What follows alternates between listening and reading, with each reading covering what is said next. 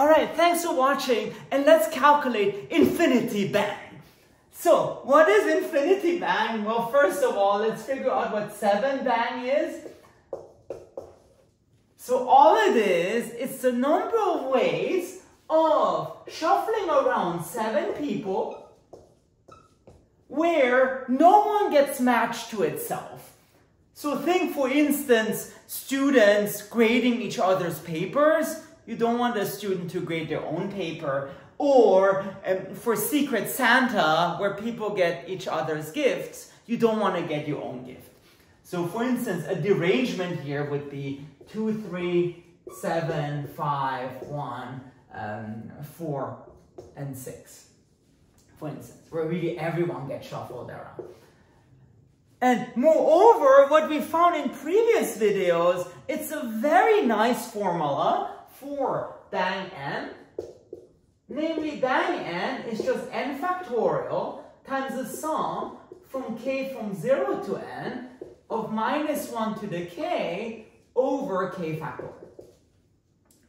So, for instance, 7 bang would be 7 factorial, and then 1 over 0 factorial minus 1 over 1 factorial plus 1 over 2 factorial, and then minus 1 over 7 factorial, which is 1854. But that's not what we're here today. So today we're here to calculate infinity bang, which technically it's a silly question because there are infinitely many ways of rearranging infinite objects, even making sure that no one gets matched to itself. But what we will calculate here, however, is the more interesting question: how does this relate to permutations? So in other words, let's not calculate infinity bang, but infinity bang over infinity factorial. And for this, let's calculate the n bang over n factorial.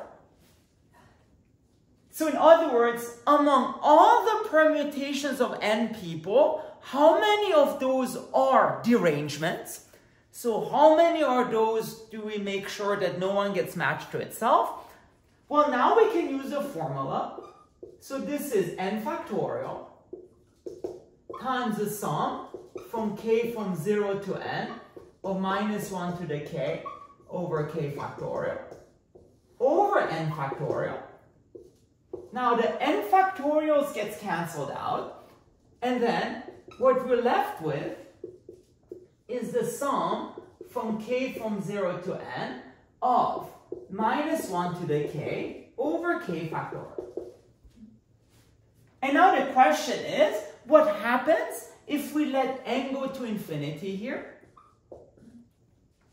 Well, then what we get is the following. So, infinity bang over infinity factorial becomes the sum from 0 to infinity of -1 to the k over k factorial. And well, this should hopefully remind you of the power series of e to the x.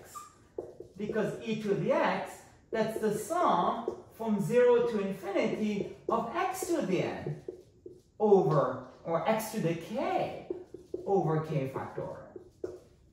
And so really the answer here becomes, with x equals -1, that is e to the -1. So in other words, 1 over e. In other words, how many permutations are derangements? Roughly 1 over e of them.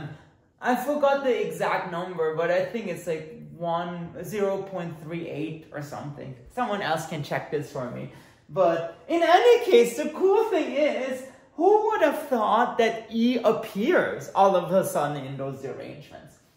All right, I hope you like this, and if you want to see more math, please make sure to subscribe to my channel. Thank you very much.